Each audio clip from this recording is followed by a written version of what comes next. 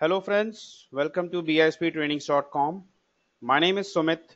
I welcome all of you to the video series of Dynamic CRM. In this post, I will be going to demonstrate you how to use portals to provide external user access to CRM data. As you know that Microsoft Dynamics CRM SDK provides a simplified way to connect to the CRM by using external sources, by using external application and access data with just a single service account. We have already done with WCF services in previous videos. In WCF services, we'll be going to create a separate DLL file, and that DLL file we can share with users. But in this case, we are going to create a web portal, and by using this service, user will be responsible for doing all the operations on behalf of all external audiences. The CRM SDK, which we are going to use in this video, it will provide the numerous ways to make this connection possible. But for simplicity, we will examine how to establish a connection between ASP.NET Web Application and CRM Online. So in this example, I'm going to use ASP.NET. I'm going to connect ASP.NET web page with a CRM data, with a CRM application online, and I will be going to store the data into an entity of a CRM, of a dynamic CRM. So let's see how we are going to do this. So for this, the prerequisites are we will be requiring a dynamic CRM online connection, online registration first of all. Second, we should have a Visual Studio.NET with latest framework and the SDK on our system.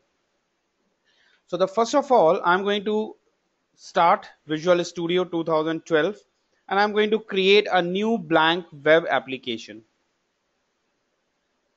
So yes.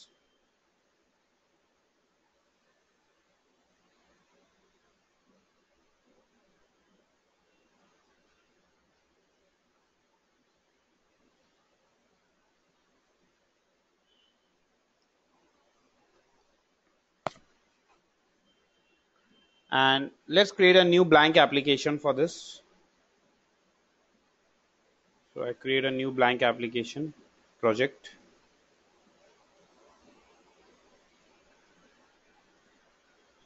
ASP.NET empty web application. Okay.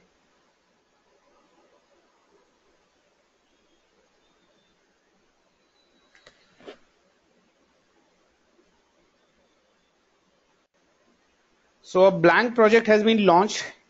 So the very first thing I'm going to do is I'm going to set up a connection string between ASP.NET and Dynamic CRM. That connection string will be going to define in web config file. So in this web config, I add a new tag name as connection string. And here I define add name is equal to CRM and UR connection string is equal to URL. We need to define URL, username and password. So the URL will be the URL of our organization. So that's the bisp.crmdate.dynamics.com. That's the URL. Let me define the username.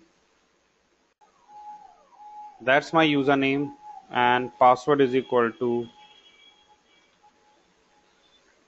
That's all. That's the connection string we added. After this, we are going to create one helper class. So I create one helper class here, right click, add class, and I give a name as CRM helper class. CRM helper class dot CS. Add this, and I made this class as a static class, static helper class. We need to add few references. Here. So let's add the references one by one. First of all, add a reference with SDK. So I look for the solution. So for this, I use manage NuGet package. It's an online solution. So Microsoft.xrm.sdk.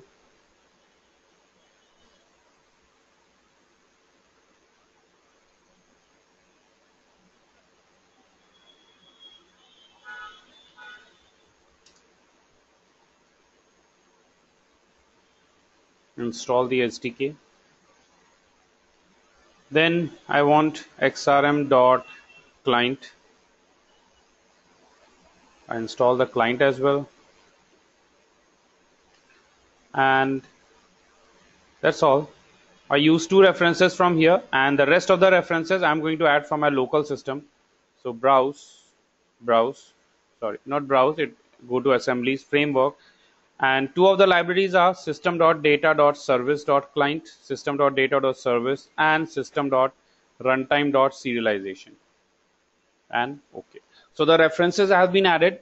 Then I add a library here using microsoft.xrm.sdk, using microsoft.xrm.client.services, and here I'm going to use one static function. So public static organization service get CRM service, that's the function name. And in this function I created a new connection, CRM connection. So we need a new CRM connection. For this, using Microsoft.xrm.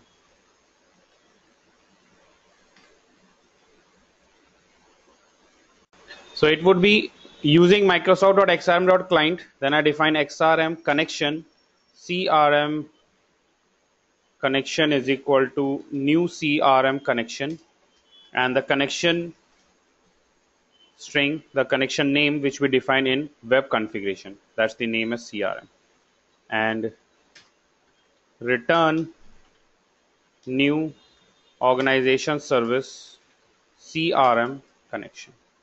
So you can see the error has been resolved, and let's test it by right click and clicking on build. So right click, and you can see the project has been built successfully. 1 succeeded, 0 failed. It means the references and the libraries have been added successfully. The next thing we'll be going to do is we'll be going to create one account class. So I create one new account class from by going into add new and give a name as account.cs, and in this account class, same thing, using here no need to add any library because this will act like a model. So I create public GUID ID and get and set the properties. I create few more properties. I set few more properties for account name, email address, phone number, fax, address line 1, state, city and zip code, and all these are fields available in which we will be going to get the data from the client, from the user, and store into an object, into account object. So the account class has been created. Next is we'll be going to design one web form. So first of all I save it and right click on web application and add a new web form, and I give a name as home page. First of all I set this as a start page by right click and clicking on set as start page.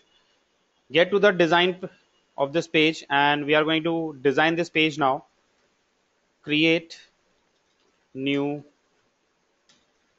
account form, and here I add a table first. So I add a table first. So let me add one HTML table instead of standard table. So I add one HTML table. I customize this table as desired.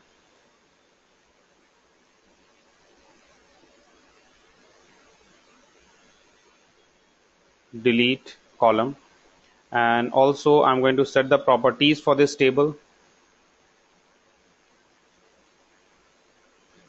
Width is 100%. So I set this position and border position. I set this as auto. Okay, close it, and now we can add it as ourselves. And now I'm going to add the fields here. So let's add the fields. First I want account name. I'm going to design this web page very quickly.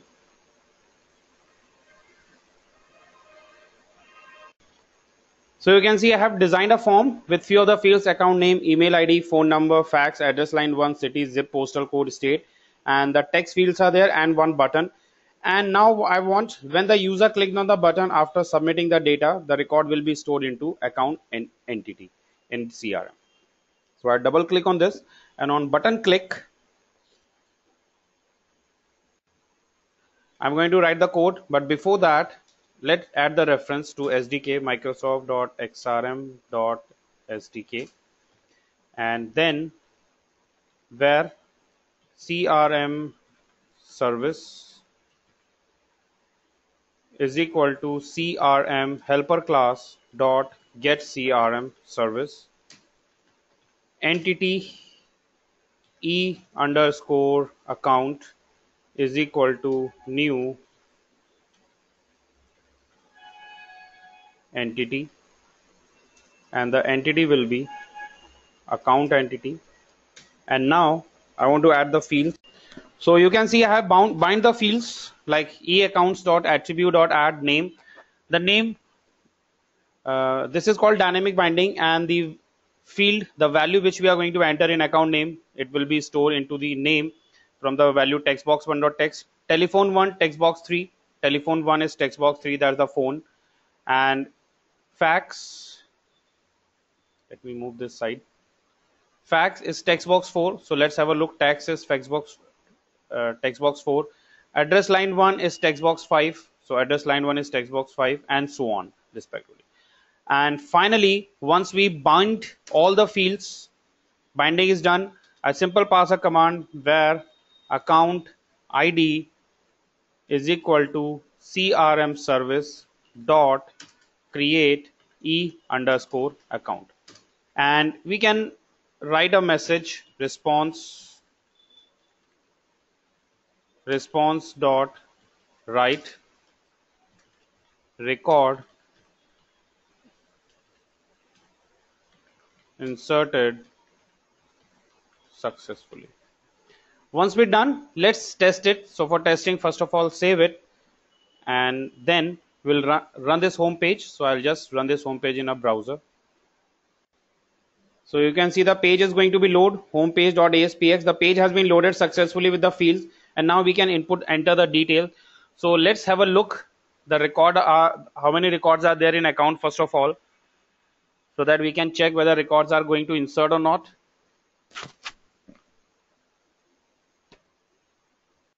So you can see there are 10 sample records, and let's insert a new record. So I enter the data BISP solutions, email ID bisp@gmail.com, phone number 1245 something like this, fax 00203040, address line 1, let's say city HYD,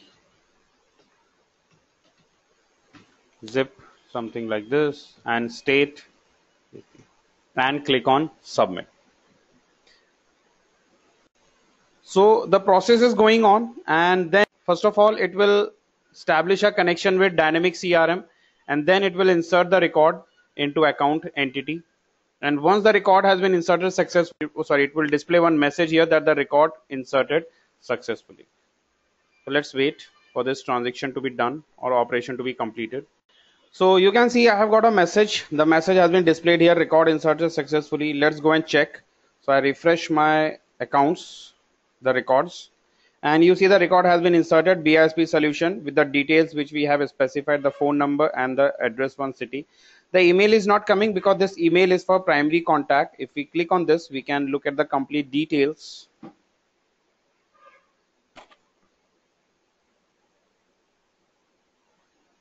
So the record has been inserted with account name, phone number, email ID, fax, and if you look at the address is there. That's the complete address, street 1, city, province, and zip code.